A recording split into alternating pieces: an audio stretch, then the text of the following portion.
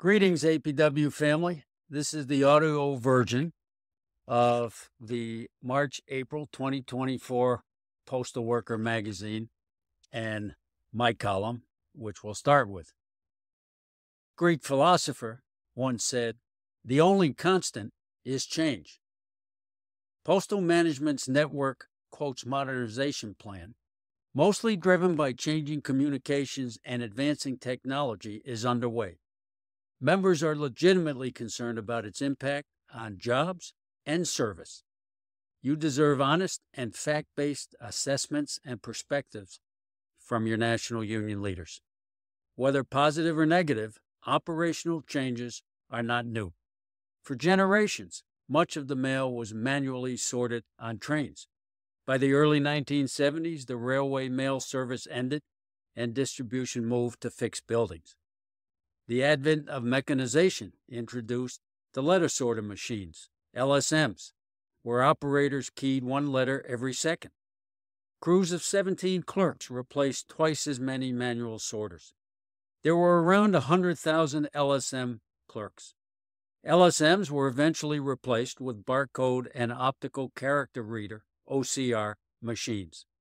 Today, two delivery barcode sorter, DBCS operators, can sort more mail in an hour than the entire LSM crew. In the 1990s, tens of thousands of clerks worked in over 50 remote encoding centers, RECs, typing in information when OCRs were unable to read the addresses. With advancing technologies, only one REC is now needed. Rapidly advancing technology has become part of our daily lives, from computers, smartphones, and online shopping to emailing, texting, and electronic bill paying. Massive amounts of information and misinformation are just a click away. While we marvel at this technological revolution, we should recognize that it deeply affects the Postal Service and our jobs. The Internet has drastically reduced mail volume, especially first-class mail, historically the main driver of postal revenues. At its 2001 peak, first-class letter volume was 103 billion pieces. Last year, the USPS delivered 46 billion first-class letters. Even if we are successful in our ongoing efforts to restore overnight July 2012 service standards, letter volume will continue to decline. Hence the need for expanded postal services. Few letters now have stamps, negatively impacting retail services. In the last 20 years, the average daily delivery per address has dropped from 6 pieces to less than 3, while e-commerce has caused a welcome increase in packages. The reality is that changes in the mail mix, from fewer letters and flats to more packages, result in changes to the workforce, machinery, transportation, and buildings. We cannot stop the march of changing technology. Those who claim otherwise are doing you a disservice. How to make technology work for workers, such as winning a shorter work week, is a long-run challenge. Management has the right to build new buildings and deploy new equipment, but they do not have the right to delay the mail. Management also has the right to move employees to where they need them, but not in violation of our union contract. Through it all, we will keep our eyes on the prize, a vibrant public postal service for generations to come with good union jobs and job security. From the local level to national leadership, the APW will continue to unite with the people against any parts of modernization plans that degrade service. We will continue to enforce the contract when it comes to moving and accessing employees. We will stand firm in upcoming negotiations to protect our career job security protections, the no layoff clause, and the 50-mile limit on accessing. We will wage the vital fight for new and expanded postal services. We will continue to share updated information with the members. Postal workers have faced generations of changes in technology, methods of communications, and far too much mismanagement. But here we stand, united strong. Yes, the seas may be stormy.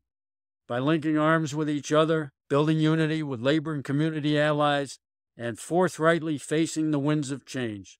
The sturdy ship APWU, built over generations of struggle, will chart the path to safe harbor and a bright future for postal workers and the postal public.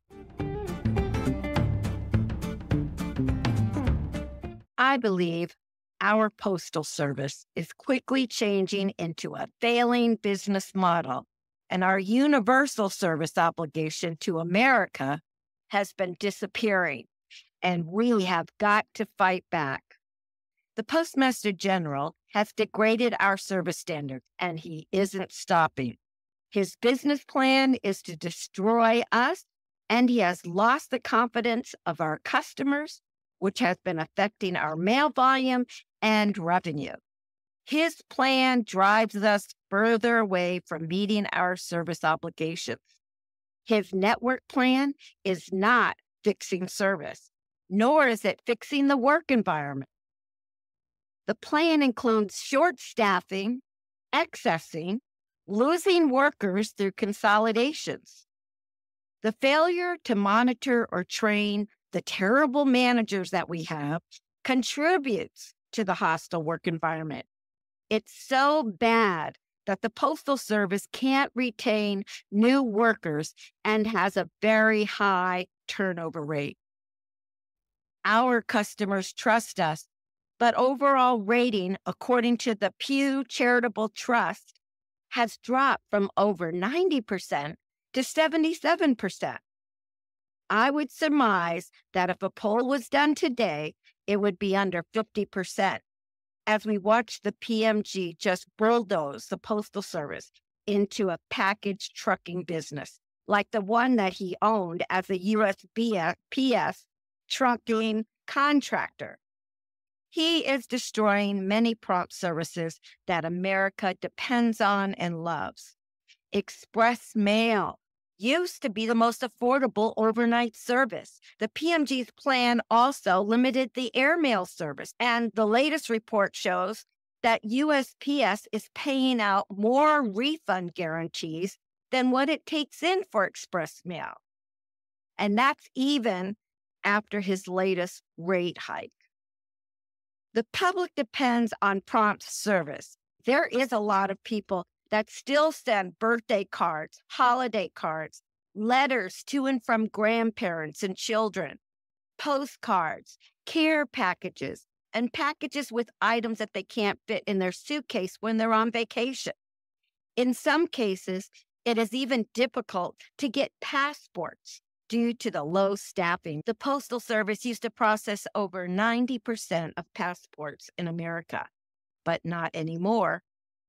When there is no first class, there goes all the timely invitations for weddings, graduation parties, baby showers, special events, letters home from college students, the care packages filled with love to support their work, letters and care packages from families that support the troops to keep their strength up, and the services that restaurants and businesses utilize through the Postal Service to grow their dreams of success.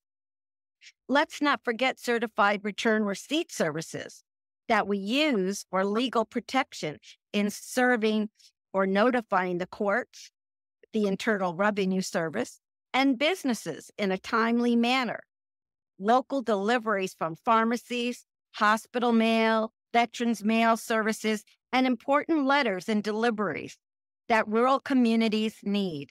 Shipments of live animals, bees, crickets, and fertilized eggs, live plants, food, dry ice, and water samples, medical tests and results, business mailers, nonprofit groups, mailing needs of their supporters, religious organizations, academia, and newspapers, and retail deliveries for those Americans who work from home, selling goods online.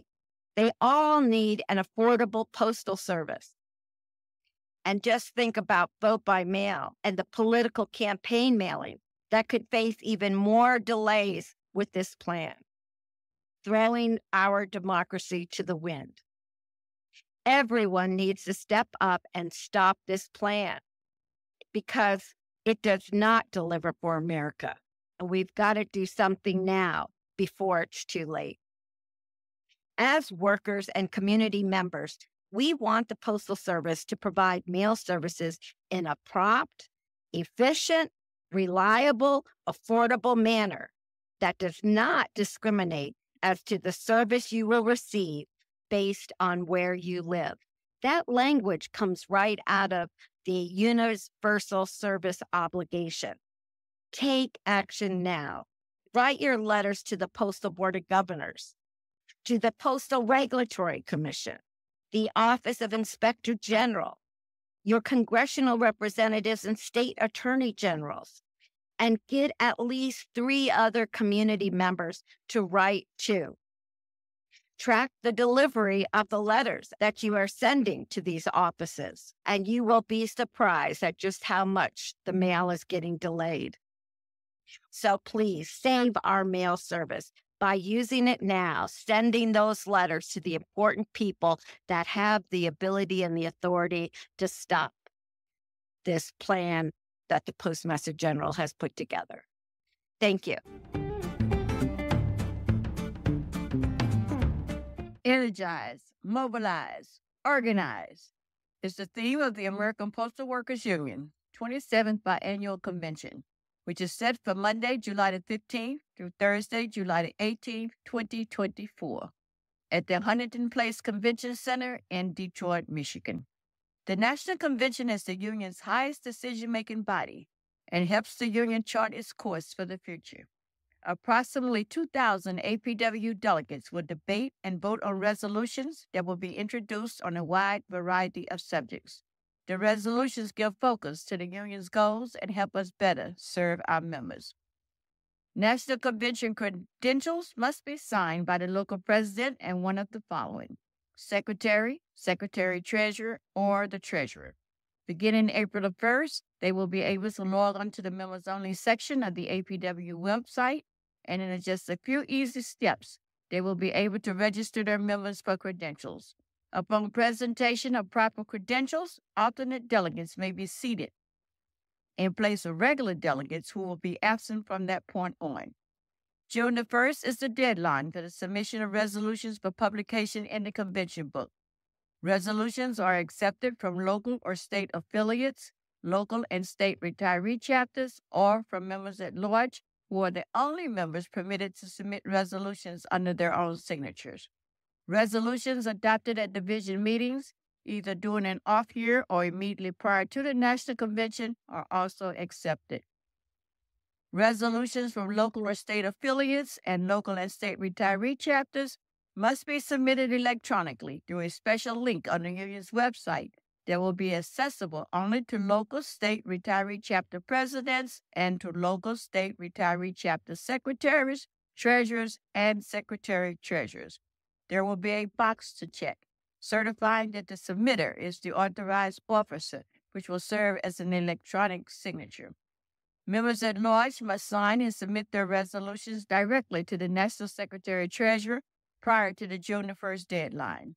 Resolutions must be typed, double-spaced, and submitted individually, one per page. Resolutions not properly certified electronically or signed will be returned.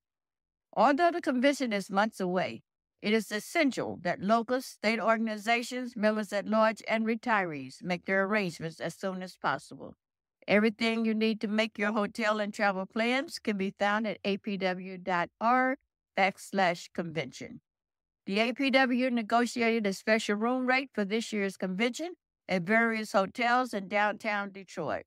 The rate for single W occupancy ranges between $198 a night plus tax to $281 a night plus tax, depending on the property. The cutoff date to make reservations under the group's block is Wednesday, June 19th, 2024 at 5 p.m. Eastern Time. Please make your room reservations directly with the hotel. Rooms and rates will be based on availability. You must use a credit card when booking online. You will receive a confirmation of your reservation via email. Be sure to mention that you're with the American Postal Workers Union in order to receive the negotiated rates. Additional details, including links to book directly with the hotels, will be available at apw.org/convention. For each room, a one-night stay deposit plus tax is requested with payment by credit card.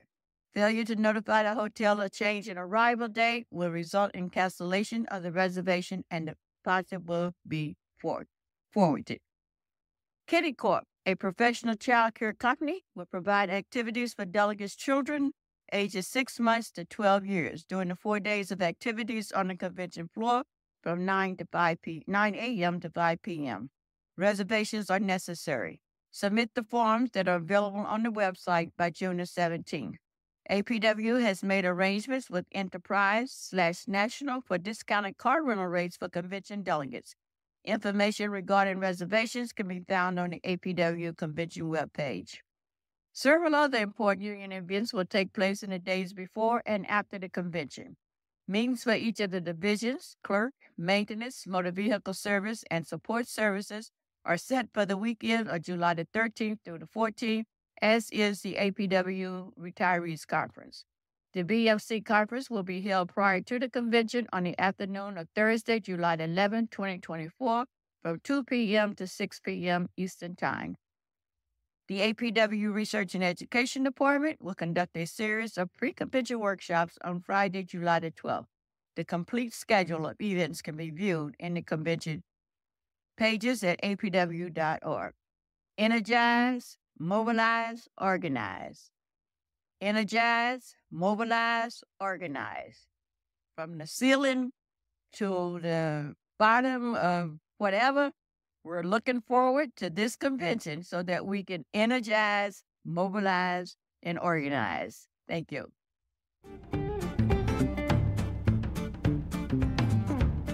Shining a Light on Safety for Workers Memorial Day, read by Charlie Cash, Director, Industrial Relations. It is the responsibility of management to provide safe working conditions in all present and future installations and to develop a safe working force. Do you happen to recognize that sentence? It is the first line of Section 1 of Article 14, Safety and Health. When I first started at the post office in the mid-1990s, safety was not the first thing on my mind when I went to work. In hindsight, it should have been something I took more seriously while I worked on the floor. Like hundreds of thousands of other postal employees in those 20 years, I too sustained a workplace injury. In fiscal year FY 2023, 44,999 postal employees have sustained injuries. However, I must qualify that number. I believe that is significantly more than that. This does not account for the probable thousands of unreported workplace injuries. Also, in fiscal year 2023, 12 postal employees lost their lives due to workplace injuries/accidents. The Postal Service consistently has some of the highest, if not the highest, number of injuries and deaths in civilian federal service. It is not an overstatement that the Postal Service is a dangerous place to work. Each postal worker, regardless of craft, work location, or duty, is entitled to a safe work environment. This includes freedom from hostile and harassing work environments, and management bears the responsibility to provide safe working environments. And each employee, union officer, or steward must hold management accountable when they fail to provide it. Each year, on April 28, the labor movement celebrates Workers' Memorial Day. It is held on the date that the Occupational Safety and Health Act went into effect, April 28, 1973. This law and the formation of the Occupational Safety and Health Administration, also known as OSHA, was a step towards safer workplaces and providing basic safety protections to workers.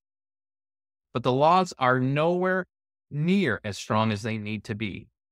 As referenced by the AFL-CIO on their Workers' Memorial Day webpage, the Occupational Safety and Health Administration, OSHA, and the Mine Safety and Health Administration, MSHA, lack the resources they need to protect workers. Many employers and workers never see OSHA in their workplaces. Penalties are still too low to be a deterrent. Corporations exploit these weaknesses and create environments where workers are not adequately protected when they speak out against unsafe working conditions. Black, Latino, and immigrant workers are disproportionately killed on the job. Workers still cannot freely join a union without retaliation from their employees. Each year on Workers' Memorial Day, we, the workers of the world, attempt to shine a light on the more than 300 workers around the world killed every day on the job. Nearly 5,000 workers are killed on the job each year in the U.S., one of the safest countries to work in. We, as workers, demand better laws to protect ourselves, participate in vigils to remember those who have died, and lead job actions in support of safer workplaces. You deserve to come to work, put in a fair day's work for a fair day's pay, and come home to your families free of injury or occupational disease. Our contract demands safety. I am challenging all of you to demand safer workplaces, not only on April 28th, but every day. Use the processes that the APWU and the USPS have in place. Use your PS Form 1767 to put the Postal Service on notice of safety violations. Use the grievance process to enforce Article 14. Protect yourselves by being alert to workplace hazards. I want you to go home uninjured. You want to go home uninjured, and your loved ones feel the same. Solidarity.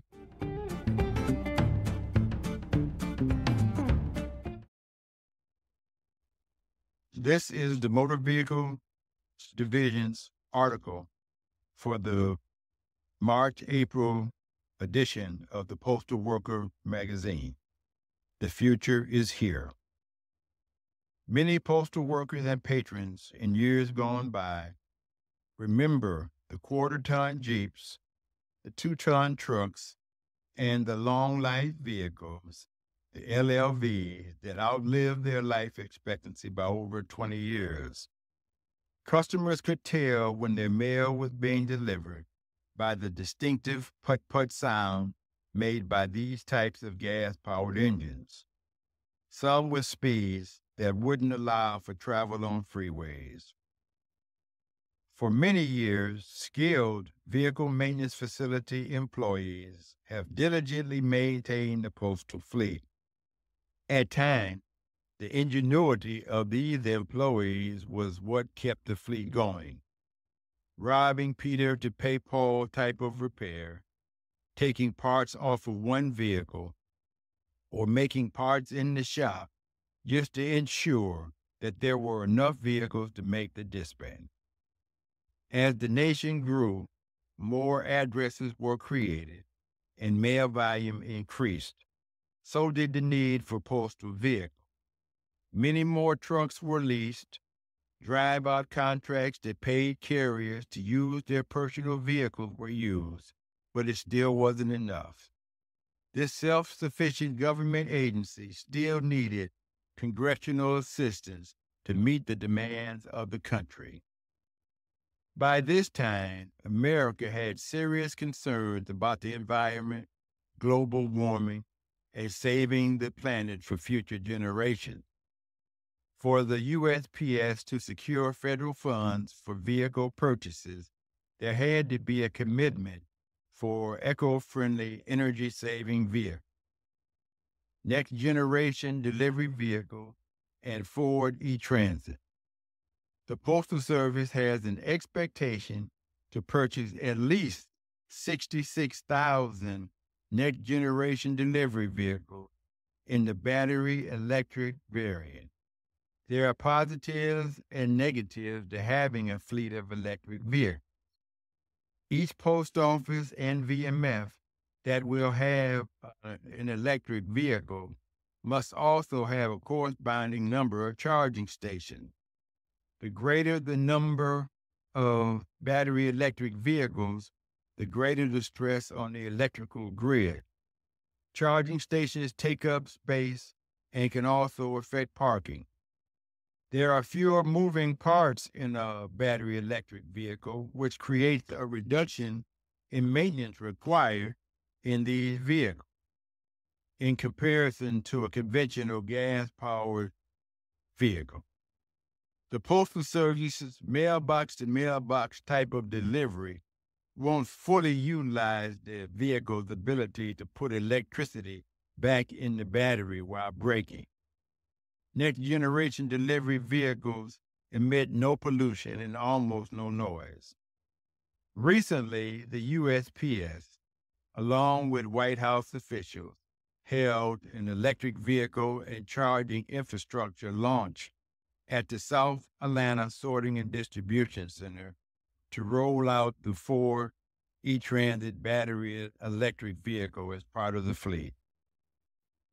On January 9th, APWU representatives Garrett Langley, Michael Miles, Albert Lewis, and William Drew participated in the first article testing for the Ford electric vehicle at the Michigan Proving Grounds in Romeo, Michigan. The group evaluated the interior, exterior, and driving characteristics with safety and functionality in mind. The Ford E-Transit is a battery electric commercial off-the-shelf left-handed drive vehicle. The Postal Service has purchased approximately 9,500 of these full-size vans that have an 8-hour charge time with an approximately range of 200 miles and should primarily be used on park and loop routes where box-to-box delivery isn't required.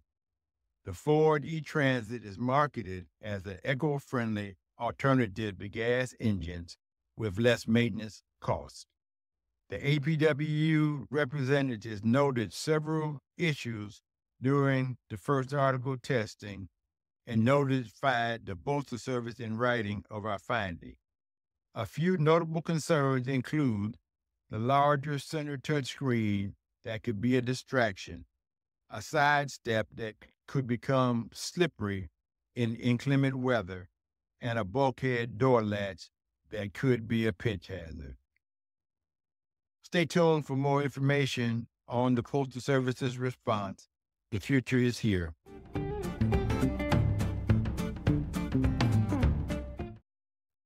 This is Legislative Director Judy Beard reading my article titled Federal Retirement Fairness Act Reintroduced. Late last year, the Federal Retirement Fairness Act, or H.R. 5995, was reintroduced in the House of Representatives by Representative Derek Kilmer, Democrat, Washington District 6, and Representative Don Bacon, Republican, Nebraska District 2. This bipartisan bill would allow temporary postal and federal employees who are promoted to career positions the option of buying back the time that they had worked as a non-career employee to use toward their retirement.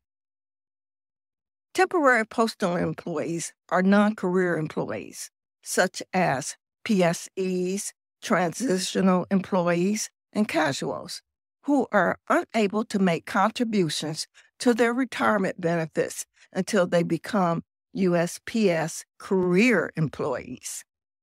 Prior to 1989, postal workers were allowed to make retroactive catch-up contributions to their retirement benefits after they made career status for all that time they worked as a temporary employee. Unfortunately, the authority to make retroactive payments expired on January 1st, 1989. Under the proposed buyback, eligible postal workers will make a deposit equal to the amount that would have been contributed to their retirement benefits had they been career employees. The calculation is determined by the Office of Personnel Management, OPM, This legislation would help postal and federal employees better prepare for their retirement. It would affect more than 100,000 APWU members who were converted from temporary to career positions. As of February 1st, 2024, the Federal Retirement Fairness Act has 70 co-sponsors in the House of Representatives. I urge every member to call their representative and ask them to co-sponsor H.R. 5995. You can call the legislative hotline at 1-844-402-1001 to be connected at any time. Remember, an injury to one is an injury to all. We are much stronger together in solidarity. So please help your fellow union members in this collective fight for full on-time retirement benefits. Thank you.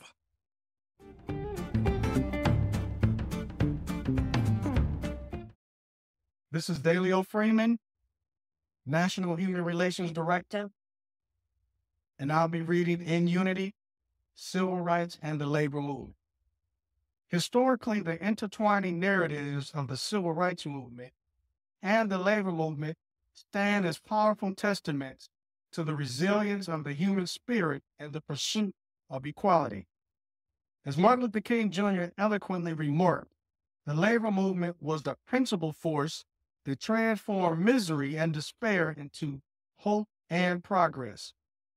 This article delves into the profound connection between these two movements, exploring the shared struggles, triumphs, and the enduring legacy they have left for generations to come. The mid-20th century marked a pivotal moment in American history when the echoes of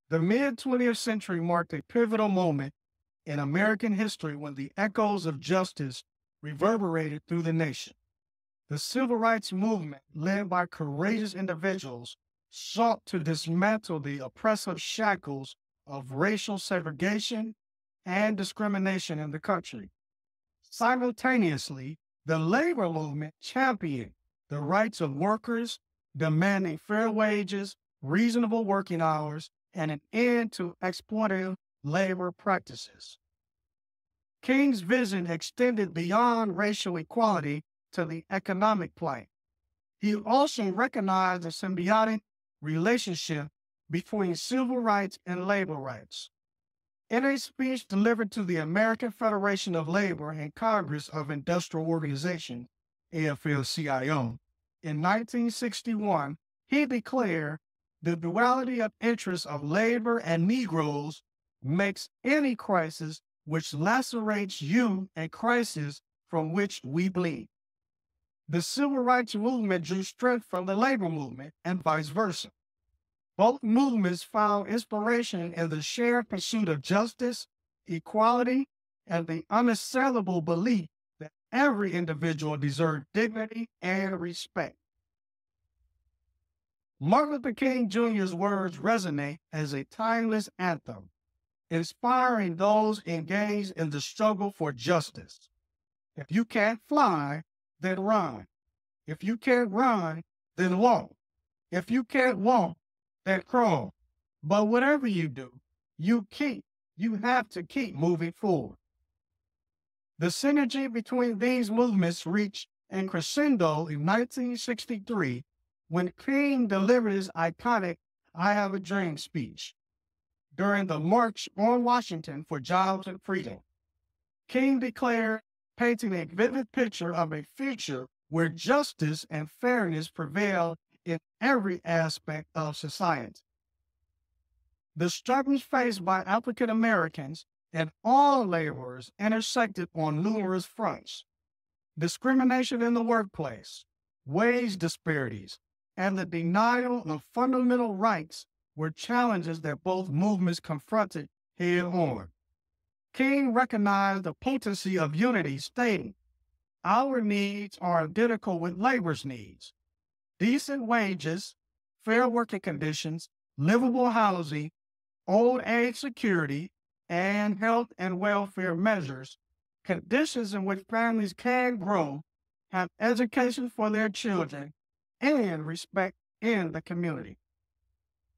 The legacy of the civil rights and labor movements endure, casting a long shadow on the path toward progress. The legislative victories, such as the Civil Rights Act of 1964 and the Fair Labor Standards Act, stand as monuments to the hard-fought battles waged by these movements. Yet, the journey is far from over. In conclusion, the harmonious convergence of the civil rights and labor movement serves as a beacon of hope and inspiration for generations to come. As we reflect on the indomitable spirit of Martin Luther King Jr. and the countless individuals who stood shoulder to shoulder in pursuit of more just society, let us draw strength from their legacy. In the words of King, the time is always right to do what is right. The tapestry that wove included threads of courage, perseverance, and justice. The fight for the common good continues to shape our collective journey toward a more equitable and inclusive future.